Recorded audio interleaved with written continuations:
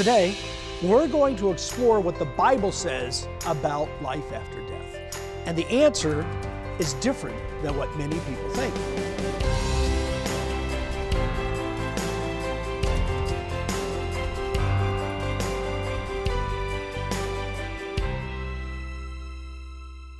As a pastor, I've done a lot of funerals. Funerals for people that I knew very well, including my own parents. Funerals for people that I never even met before. Some for believers, some for non-believers. One time, I was at a funeral. I just finished doing the funeral, and I was talking to some of the adults. And this little boy walked up, and he just kept standing there staring at me. So after a while, I sort of looked down and said hello. And very intently, he said, "Are you God?" He was a little disappointed with the answer. But he had a question about what happened to the person who just died. What happened to them? And since I was the one speaking, I must know. And then about, will he die someday? And what won't happen to him? You know, it's a question that all of us ask sometimes in our lifetimes. What happens to us when we die? I mean, do we go to heaven? Do some people go to hell? Why can't we contact people who have passed on, as we say? Why is it there's this gulf between us and people? Because of the uncertainty of that question and the answer to those questions, we live in fear of death. None of us wants to die. We live in fear of death. Many years ago, I know a woman who one day just came to that realization. She realized that she was going to die someday. And it made her very depressed. 20 years later, I sat and talked to her as she talked about how she'd missed out on so much joy of life. She'd missed out even on close relationships and accomplishments because every day, practically, she asked herself, is today the day? We all live in fear of death. What happens to us? Well, today, we're going to explore what the Bible says about life after death. And the answer is different than what many people think. Now, you actually may have to reevaluate what you think about life after death and what the Bible actually teaches. But when you discover the plan that the Creator God has for us, why He made us, and there is a life after death, your life today, even with its problems and its issues, can take on new meaning and new vitality and new purpose, and death can lose a little bit of its fear. You know, the most common teaching in Christianity today is that when you die, your soul leaves. You become a disembodied spirit, and you either go to heaven, where you are with God, or if you're a bad person, you go to hell, where you are tortured forever and ever. And this is what most Christians believe, and this is what is taught in most Christian churches. The question is, what did Jesus teach? What did Jesus Christ actually teach? Well, in John 3:13, he says something very important here. Jesus, and this is an exact quote, he says, "No one has ascended to heaven but he who came down from heaven, that is the Son of Man who is in heaven." Now, when you read this, I mean, for me, the first thing that comes to mind is, in my mind, is no one went to heaven? Abraham. There is no more important person, except for Jesus, in the entire Scripture than Abraham. Abraham and Sarah. The one through whom God gave the promises that the Messiah would come from them. In the New Testament, he's called the Father of the Faithful. Not just the Father of the Faithful in the Old Testament, but the Father of the Faithful in the church, in the New Testament. Isn't he in heaven? Well, according to Jesus, he's not. According to Jesus, no one has ascended to heaven except him.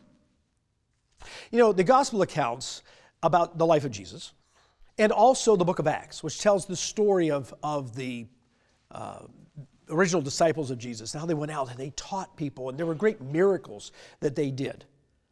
And you will see that there are a number of times that either Jesus or the apostles raised somebody from the dead, back to a physical life. Someone who had died came alive again. Now, if you believe the Scripture, you have to believe that those things took place. People actually were dead, and the grave opened up, and they came out. And you know what's really interesting about every one of those counts? Every single one of them, in the life of Jesus or in the life of the apostles, that those people who came back from the dead, there is no account of them telling their friends and relatives, let me tell you what it was like in heaven. Let me tell you what it's like to see God face to face. Let me tell you what it's like to be a disembodied spirit. It's wonderful. You know, when Jesus called Lazarus out of the tomb, Lazarus had been dead for days when you read the account. And Jesus calls him out of the tomb. And he comes walking out, sort of like something out of a horror movie, because it says he's all wrapped up, you know, and he comes out of there and they unwrap him and he's okay. What a perfect opportunity for Jesus to say, Lazarus, tell everybody what their future's like.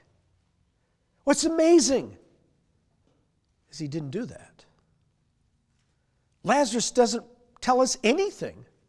In fact, the Bible is silent about what happens to people who immediately go to heaven. Well, according to Jesus, we don't immediately go to heaven. Okay, what about hell? Surely Jesus taught about hell, and that people who are rebellious against God, they go to hell where they're tortured forever. Well, there's an interesting thing that's recorded in Matthew chapter 10. And this is what Jesus said. Now, I'm just picking a couple verses here. We're going to have to talk about something more than this, but let's just start with a couple direct statements by Jesus. Okay, these are direct statements by Jesus, so they're important. Do not fear those who kill the body, but cannot kill the soul, but rather fear him, who is God, who is able to destroy both soul and body in hell. Able to destroy both soul and body in hell. When you read the Old Testament, you'll see the word hell. In the Old Testament, the Hebrew word that's translated hell literally means a pit, a grave. It's a hole in the ground. I mean, if you look at the Hebrew Scriptures and you understand Hebrew, everybody goes to hell. Because when everybody dies, they go into a hole in the ground. That's what the word means. Now that's important because it helps us understand that in the Bible, what we call the Old Testament, which was the only Bible they had, at Jesus' time, the word that is translated hell does not have the concept of an everlasting burning fire. It's not there. It's not. All you have to do is look up any Hebrew dictionary, and it'll tell you the word hell and doesn't mean that in Hebrew. Now, here, Jesus is using a different word. He uses the word Gehenna. Now, Gehenna is very interesting because Gehenna, what did it mean to the people he was talking to? Gehenna was an actual place. It's a valley there around Jerusalem. And the thing about this valley is at the time of Jesus, it was a giant garbage dump. Gehenna was a place where they just dumped their garbage, and it burned all the time. This is actually the place around Jerusalem now where Gehenna was. It's not a garbage dump anymore. But for a long, long time, and at the time of Jesus, this was a garbage dump. And they just dumped their garbage there, and it burned, and it burned, and it burned. And if you lived in Jerusalem, and he mentioned Gehenna, the fires of Gehenna, they knew exactly what you meant. It's where you threw the garbage. I mean, they could smell it when the winds went a certain way, blew a certain way. So it's not like this was an odd idea. That's why you won't see Paul using the word Gehenna, because Paul was talking to people who didn't live in Jerusalem, and they wouldn't have known what the word meant. But it meant something to these people, because it was an actual place. So what Jesus says is that people can be thrown into Gehenna, and there God can destroy both the body and the soul. God is able and capable of destroying both the body and the soul. The soul is the very life of a person. So we have something interesting here. The teachings of Jesus don't support that you die and go right to heaven. He doesn't say that anyplace. And he doesn't support the idea that you die and go to an everlasting burning hell. To the Jews he was talking to at the time, that would have been a foreign concept. And that's why we're doing the program today. And that's why this is important if we're going to deal with what happens to us when we die. And is there a future afterlife? And that's why today we have a booklet that we want everybody to get. And we're asking you to, if you would like this, to further study.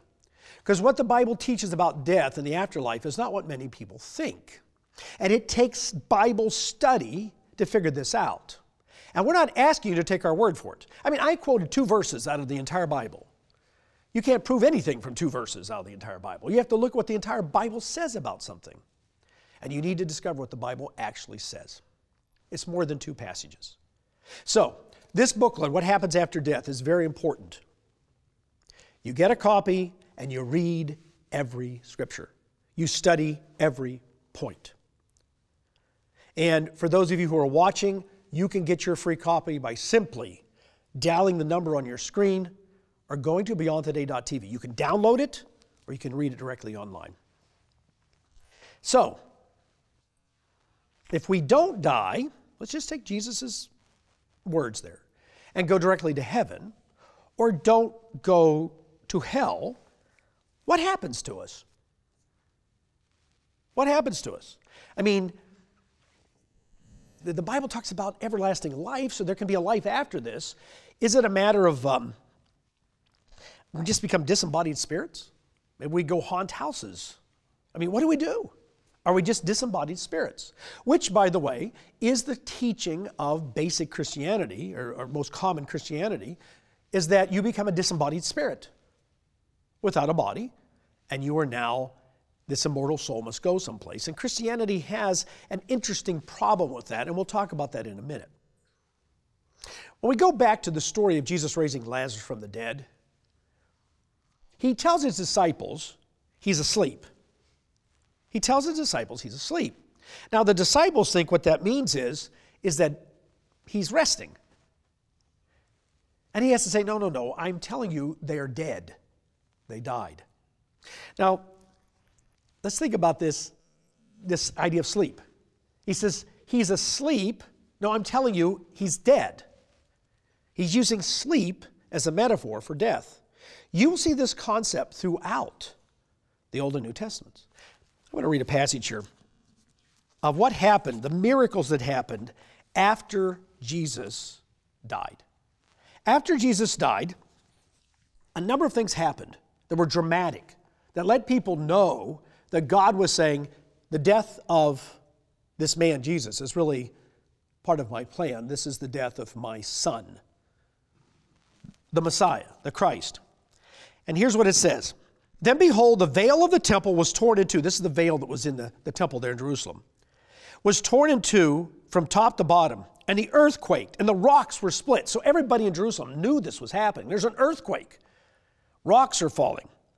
And the graves were opened, and many bodies of the saints, now listen, who had fallen asleep were raised. And coming out of the graves after his resurrection, they went into the holy city and appeared to many. They're asleep. They come out of the graves. They appear to many. And it doesn't say anything about preaching the gospel of going to heaven. It's not there. That's not what happened. So we find numerous biblical passages that talk about, and it's both in the Old and New Testament, that death is like sleep. Now let me ask you something. Have you ever fallen asleep? I do this late at night. I'll turn on some kind of mindless television. I'll be watching the American Pickers. And if some of you know what that is, okay? And I'll be sitting there watching that, and I'll fall asleep. And I'll wake up, and there's a different program on. And I'm trying to figure out what happened. And it takes a second to even realize I'm watching something totally different than what I was watching. Oh yeah, an hour went by. You could go to sleep and have no dreams. You have no sensation.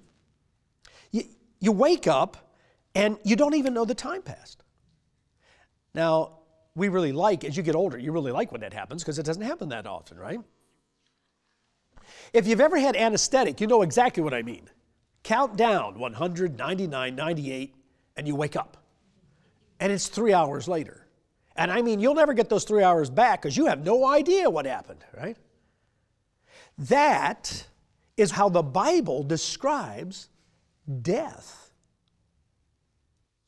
Now that's very interesting because when you are in that deep of a sleep, you have no emotions, no pain, no worries, you have nothing, no consciousness.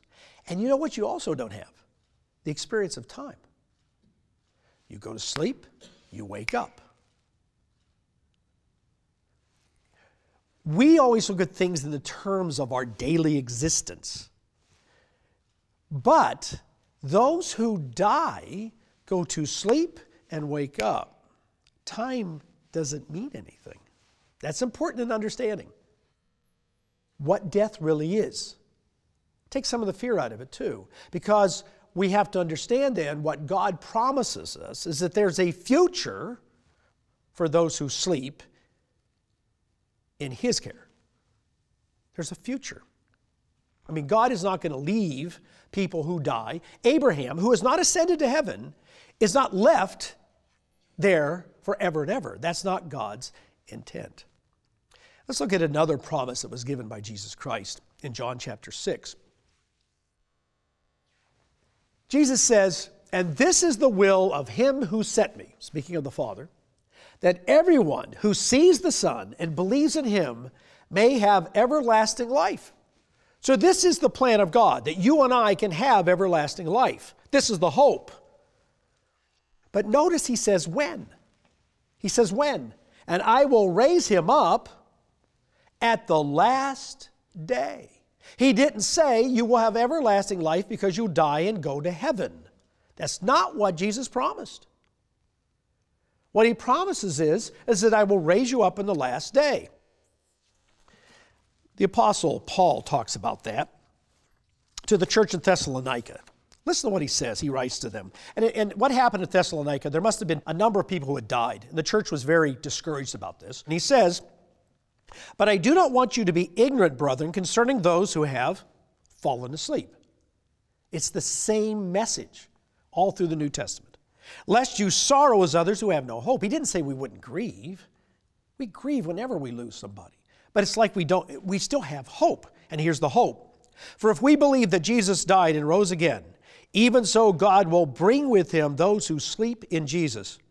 For this we say to you by the word of the Lord, that we who are alive and remain," and he thought, and there will be Christians alive when Christ returns. This is all centered on the last day when Jesus Christ returns.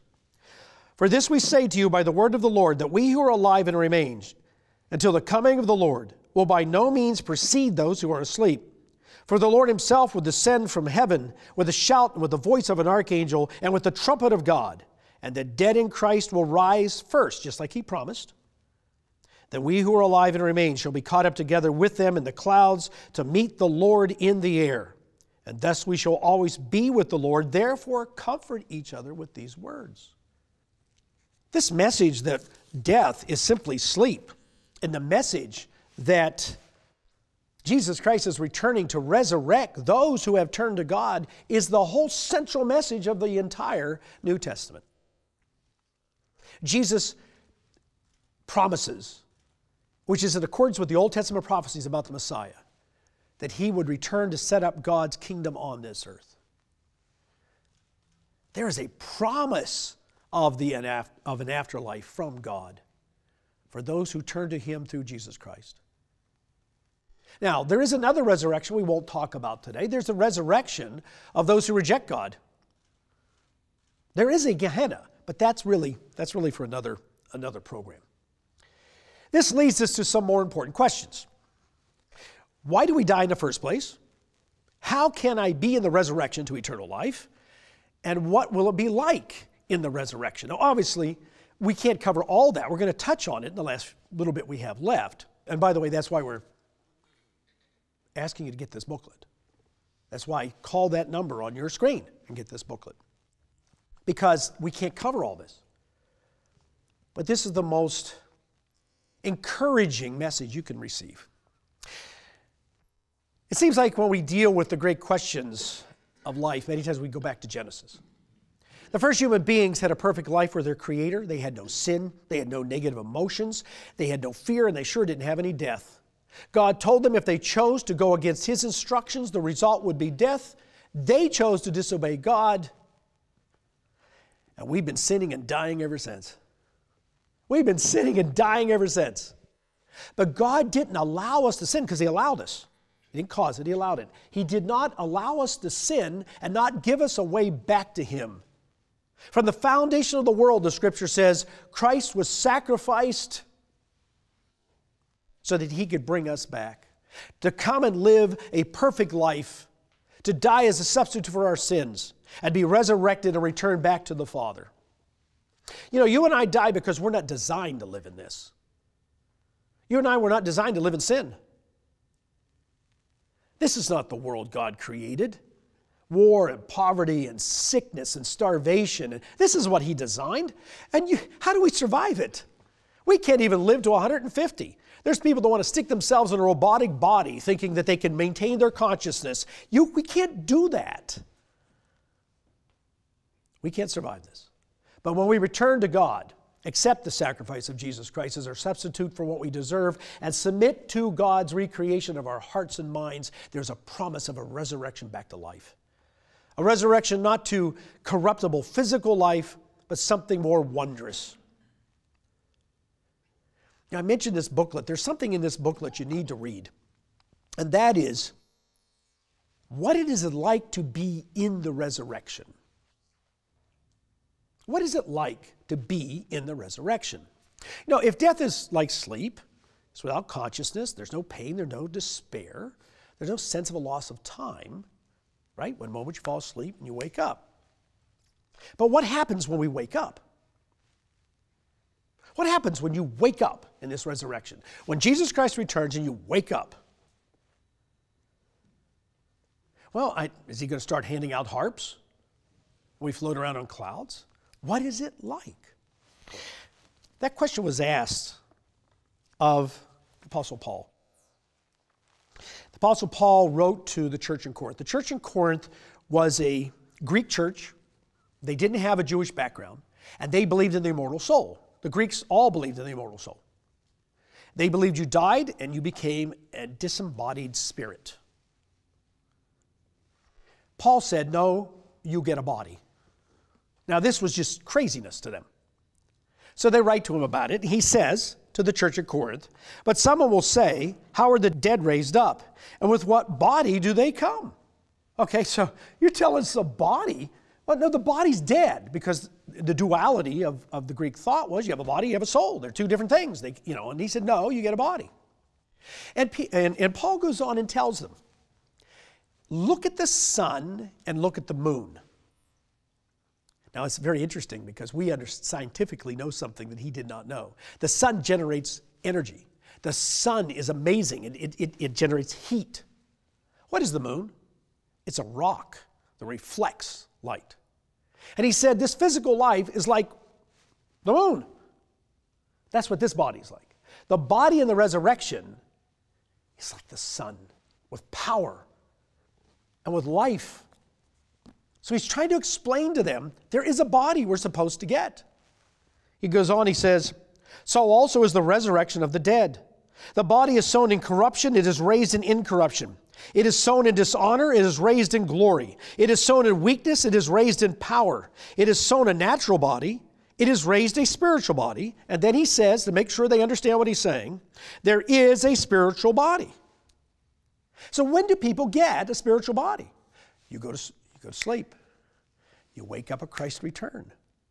And that's why in this same chapter, 1 Corinthians 15, known as the resurrection chapter, now this I say, brethren, that flesh and blood cannot inherit the kingdom of God, nor does corruption inherit incorruption. Behold, I tell you a mystery, we shall not all sleep, but we shall all be changed in a moment, in the twinkling of an eye, at the last trumpet. He says, and then we will become immortal. Paul did not believe we already were immortal. We become immortal when we wake up. So we're just zeroing in on one resurrection.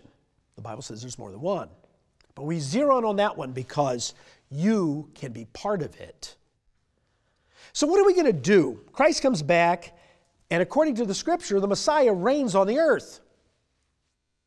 He comes down and he reigns on the earth.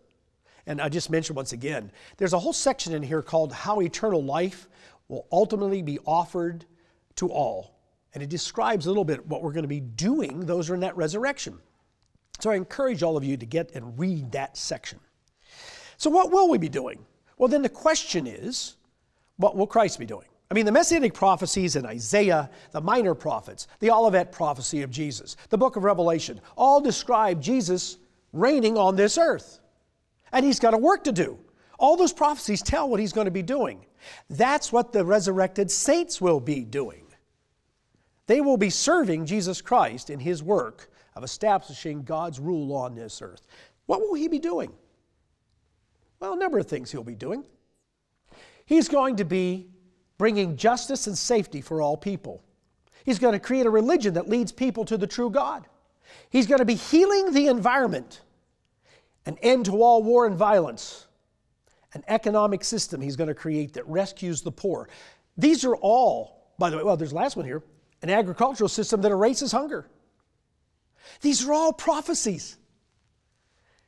You'll find all these things mentioned in the Old Testament about what the Messiah will do. So guess what those resurrected are going to be doing? Helping Jesus Christ do all these things. You want to be part of this amazing future? This is what God is offering to you. Ask God to open your eyes to understand this, that Christ died for you so you can help him do this. You know, do you want to change the world? You can. God wants you to embrace the reality that you were born to fulfill his original purpose, an eternal purpose, to be his child now and forever in his kingdom. Please call for the booklet offered on today's program, What Happens After Death. This free study aid will help you have peace about what God has in store for all mankind. Death isn't the final answer. Eternal life is being offered to you by the Creator. The promise of life after death is for everyone. God doesn't want you to fear. Order now. Call 1-888-886-8632 or write to the address shown on your screen. When you order this free study aid, we'll also send you a complimentary one-year subscription to our Beyond Today magazine. The Beyond Today magazine brings you understanding of today's world and hope for the future. Call today to receive your free booklet, What Happens After Death, and your free one-year subscription to Beyond Today magazine. 1-888-886-8632 or go online to beyondtoday.tv.